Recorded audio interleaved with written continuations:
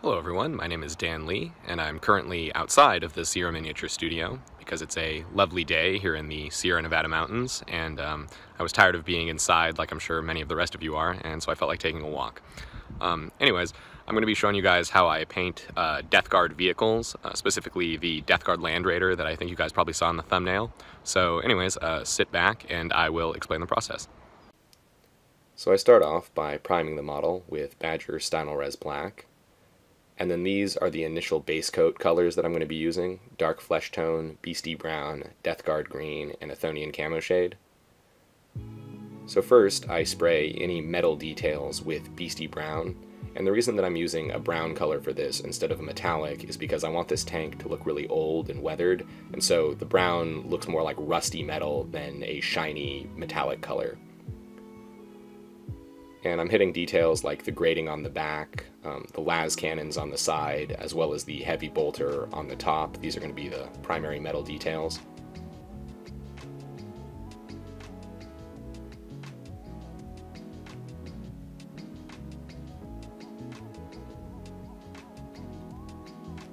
Then I cover the entire model with a pretty solid base coat of Death Guard Green, just avoiding the areas that I've already painted brown.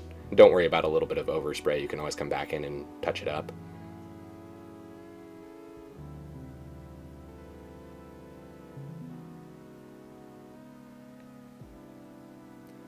Then I take some Athonian Camo Shade and spray it through the airbrush. And this is to create some color variation, and I'm primarily shooting the Athonian Camo Shade kind of in the recesses to make those a little bit darker.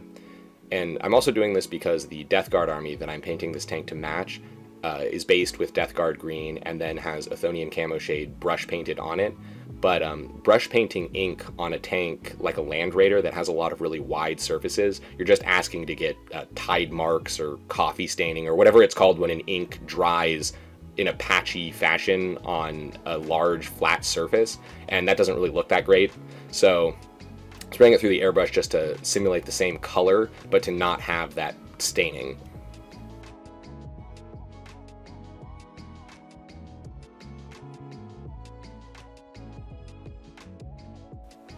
Then I use Dark Flesh Tone as the dirt color, and so I'm spraying this all over the treads as well as all over the bottom of the tank. And generally people don't really look at the bottom of the tank, so I don't think that you really need to bother actually painting that. I just kind of base coat it with the general dirt color, and I think that looks fine. I also spray some of the Dark Flesh Tone up the side of the tank a little bit, not very far, maybe just like a fourth or a fifth of the way up, just to simulate some dirt getting on the side of the tank around the treads.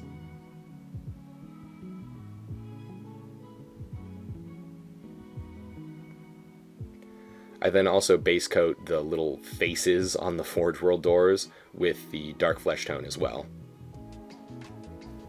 So to continue painting the demon faces, I use Bronze Flesh Tone, Dead Flesh, and Xarius Purple. And first I use a 50-50 mix of the Bronze Flesh Tone and the Dead Flesh, just to establish an initial kind of sickly skin tone. I'm also intentionally getting a little bit of overspray onto the side of the tank because I want the faces to look like they're kind of emerging from it as opposed to just being perched on top.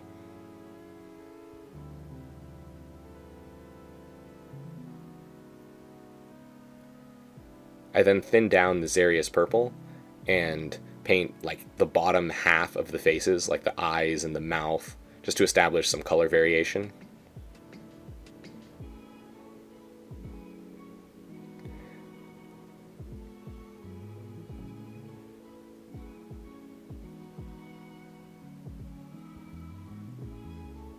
And then finally I come back in with a little bit of pure Dead Flesh and do a very light highlight kind of on the middle of the face to blend the two very different colors together. So for the next step, I cut out some decals and then submerge them in water and let them soak for a few minutes.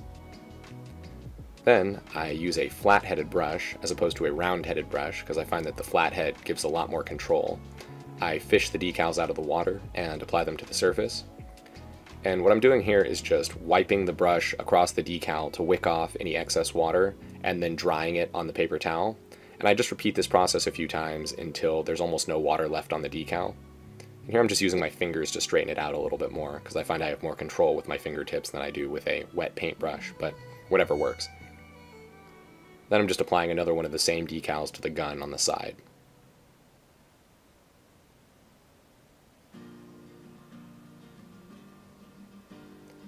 So once the decals are dry, I'm going to fix them in place using Micro Sol and Micro Set. I find that Micro Sol is basically just a stronger version of Micro Set, so for this project I'm just going to use the Micro Sol. So using the same brush, I cover the decal in Micro Sol, and I'm also covering the entire immediate area around the decal as well, because even though Micro Sol dries completely clear, it can sometimes leave like a water stain along the border of where it dried, so if you just cover the entire area, you won't get any staining or any discoloration.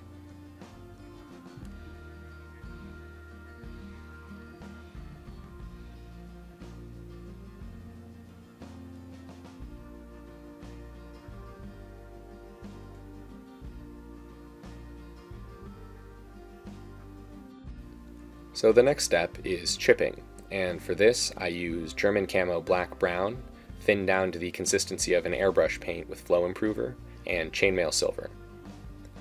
I also use these little pieces of pull foam to apply the paint in a random pattern, as well as my dry palette. And if you don't have a Smash Mouth CD from when you were 7, I would not recommend buying one, as any random piece of plastic will work almost as well as a dry palette. So I just put a little bit of the thinned Camo Black Brown on the palette and then dip the pull foam into it, and then I kind of stipple it out on a paper towel until I get the consistency that I want. So then I take my piece of sponge dipped in the German Camo Black Brown and start stippling the chipping onto the tank. And there's a couple important things to keep in mind when you're doing this technique. One is the consistency of your paint is very important. Like, you don't want it to be too watery, because if it is, it will run and not look like chipping. And if it's too thick, then the sponge won't create that nice stippled pattern. It'll just sort of smear the paint on, which also won't look right. So the consistency of like an unthinned Vallejo airbrush paint is perfect. Like the Chainmail Silver that I'm going to use in the next step, that has the correct consistency. Whereas the German Camo Black Brown, while it has a really nice color, that is very thick out of the bottle, so I like to thin that down with Flow Improver to make sure it's the right consistency. Another important thing to keep in mind is the motion you use when creating the stippling. You want to make sure and go up and down with the brush, like you're, or not the brush, the piece of foam. You want to jab the piece of foam at it. You don't want to drag it or brush it in any way, because again, that will just create smearing and that won't look right. So I just kind of methodically go over the entire tank with the piece of foam, and I'm kind of targeting the bottom edges of things, because generally as the tank would be driving forward, the edges near the front would take the most damage. And I'm going pretty heavy on the chipping on this tank because it's a Death Guard vehicle, and I don't even think Death Guard really wipe, let alone, you know, repaint their 10,000-year-old vehicles. So I imagine this thing being pretty beat up, but just kind of apply the chipping until you're happy. You can also go over the decals a little bit. Not so much so to where you cover part of them, but just they're very bright and stark and white, so just going over the decals a little bit with a little bit of the chipping just kind of blends them in with the rest of the surface.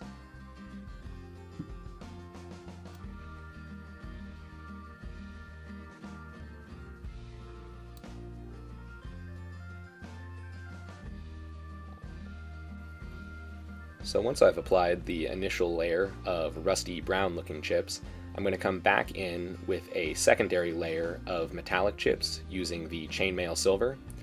And for this, I'm not covering as much area as I did with the brown chips. I'm just kind of doing specifically the edges, and anywhere where there's large patches of brown, it looks good to kind of break them up with a little bit of silver.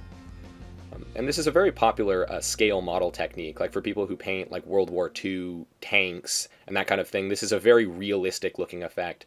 And I actually prefer this technique a lot to using something like chipping medium, because not only does it look more realistic in my opinion, but it gives you a lot more control, and it's a lot easier. And the chips are more in scale. Like, the problem with using chipping medium is that you end up with very large chips that don't really work on something as small as like a 28 scale or 28 millimeter scale vehicle. And you don't need an airbrush, which is another plus for a lot of people.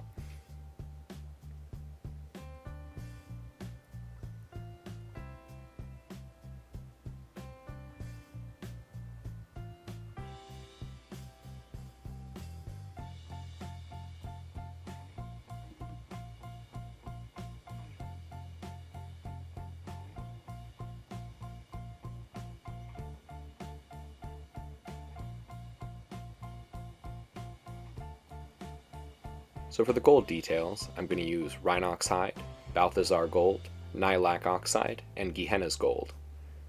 And this whole tank is just covered with little trinkets and baubles and gold details, such as these little skulls above the door hinges. And I'm going to start off by base coating all of the gold details with the Rhinox hide.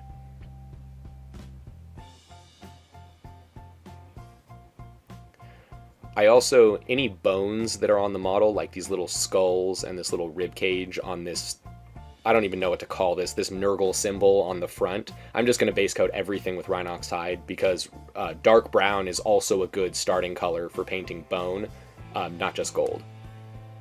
There's also these little Nurgle symbols in the wheel wells, paint those brown as well.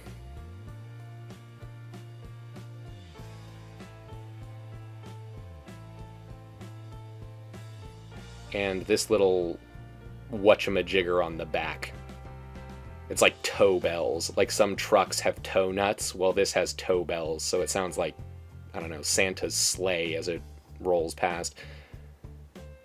And so then once the Rhinox hide is complete, I come in with a dry brush of Balthazar gold. And I'm also using a flat brush for this. I really like flat brushes for dry brushing because it helps keep the initial color in all the recesses while applying, in this case, the gold over the surfaces.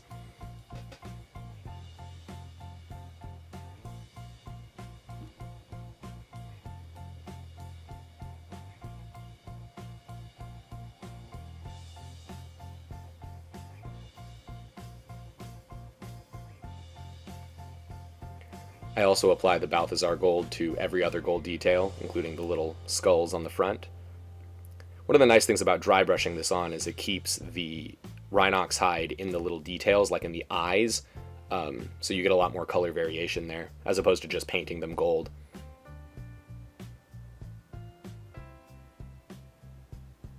Then I take some of the Nailac oxide, and I apply this fairly thick. You can also water down Nailac oxide to have it look good, but I prefer to just apply it thick and then dip my brush in some water and kind of feather it away. So you can probably see better on this slightly larger detail, but here I'm coming in with the Nailac oxide pretty thick, just straight out of the pot, and just applying it to places where I think water would collect and therefore oxidation would form, and then coming back in and feathering it out with water. And one thing too, just a trick when applying oxidation, is try and keep it to the bottom of things, because it generally wouldn't form on the top where water doesn't collect. Then, once the oxidation is done, I come back in with Gehenna's gold and do another lighter dry brush over most of the details. And I really like doing gold schemes in this order, because sometimes the oxidation, regardless of how much you feather it out with water, it's still going to stain a little bit. So by dry brushing back over it, it really helps blend the two layers together. Like for example, on the toe bells back here, you can just drag the brush across it, and as you can see, it keeps all of the different colors that were applied. Like you can still see some of the brown, you can still see some of the Balthazar gold, the Nailac oxide, as well as the Gehenna's gold on top.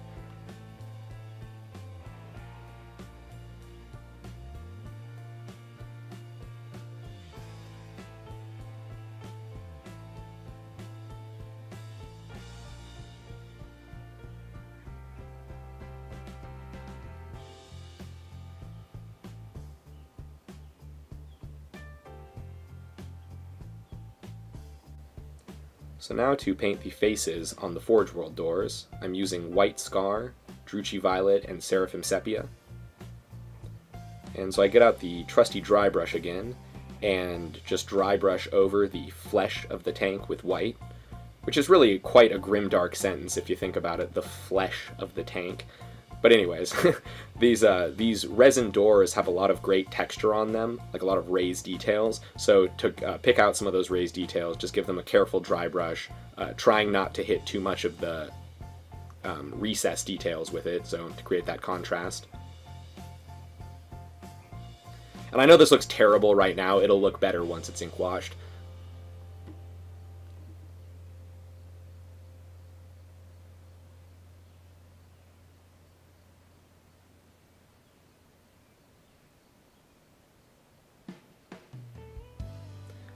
So then once the dry brushing is complete, I go back with some Seraphim Sepia and some Druchii Violet, and the parts of the faces that were initially painted with the bronze and dead flesh tones, those I'm going over with Seraphim Sepia.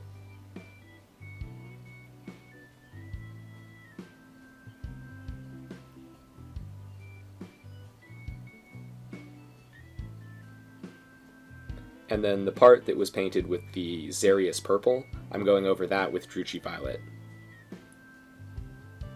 And don't worry if the inks mix. I think it actually looks really good when you mix inks, because for some reason you would think that they would just turn into a brownish color, but they don't. For some reason, even when you mix inks, they actually retain most of their original color. So this can be a really fun thing to mess around with, is having something be based white or based a very light color, and then coming back in with inks and applying the color that way. It's sort of like the original painting with contrast paints.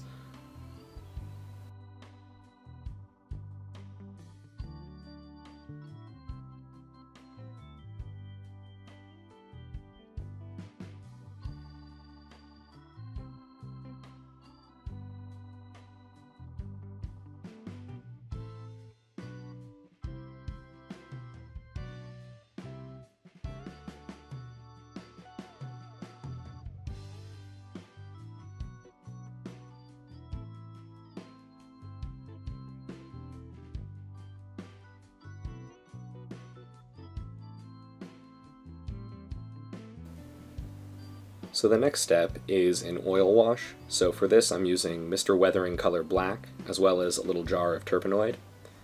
And to apply it, I'm using a liner brush, or a long, thin, bristled brush, one that can get into recesses easily. And then I just dip it in the oil wash and allow the natural capillary action of the oil wash to kind of do the work for me and fill in all the recesses. I also put some oil wash in these little air ducts or vents or whatever these things are on the top of the tank, as well as on the heavy bolters. I find that oil washes look really good over brown, and it really helps increase the definition since there wasn't much there to begin with.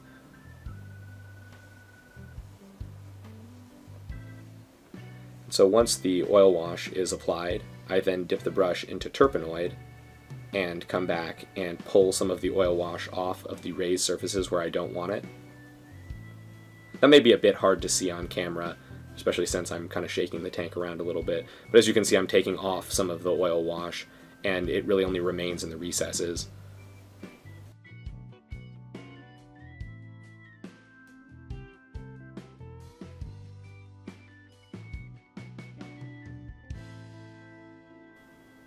So finally, for the fluorescent OSL effect, I'm going to use white ink and Green Stuff World Floor, Green, and Yellow. So I start by painting any of the details that are going to have the OSL effect with the Daler-Rowney white ink. And the reason I'm using white ink for this instead of white paint is because the ink is very thin and therefore doesn't create the same amount of speckling that white paint tends to. The only trade-off is that the white ink is very thin, and so you'll probably have to do more than one coat. Like, I think I did 3 coats on all the different details just to get that full white opacity. I'm also going to do quite a bit of OSL on this, like I'm doing these little targeting systems on the tops of the las guns. I don't want to get overspray onto the casing below them, so I just put a little playing card in here and just use it as kind of a shield to prevent the white from being sprayed downwards.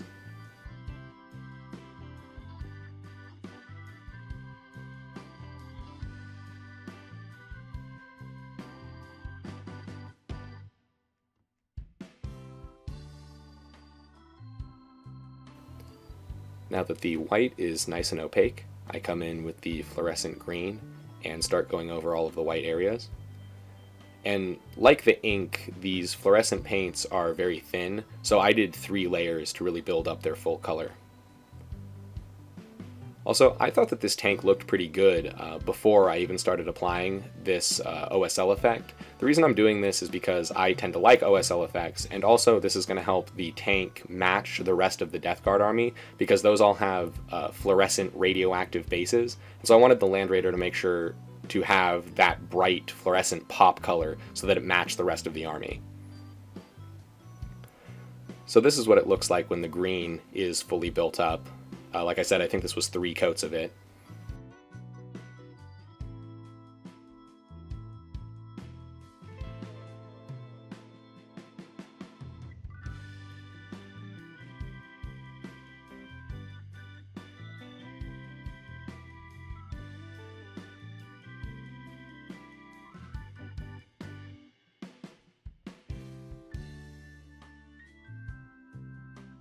So once the green is complete, I come back in with the white ink and highlight a small portion of each green area. And I'm not using as many coats this time either, I'm just using 1 or 2 coats of the white to create a transition from the green to the white.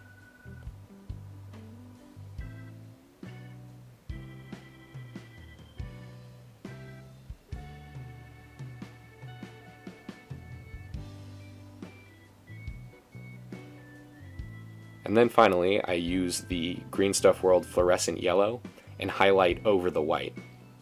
I also go a little bit over the green too to blend the green and yellow together.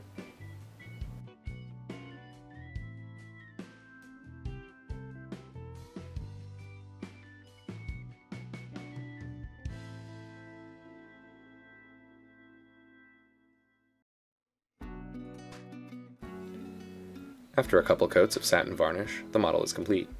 And here are a few still pictures of the finished project.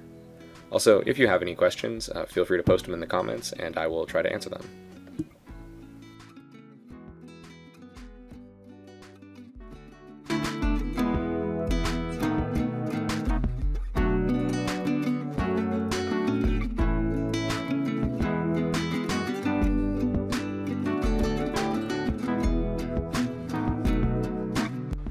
Thanks for watching, guys, and if you enjoyed, consider liking and subscribing. I'm going to be coming out with more painting videos as well as a couple battle reports here in the near future. So have a good one, be safe, and I'll see you next time.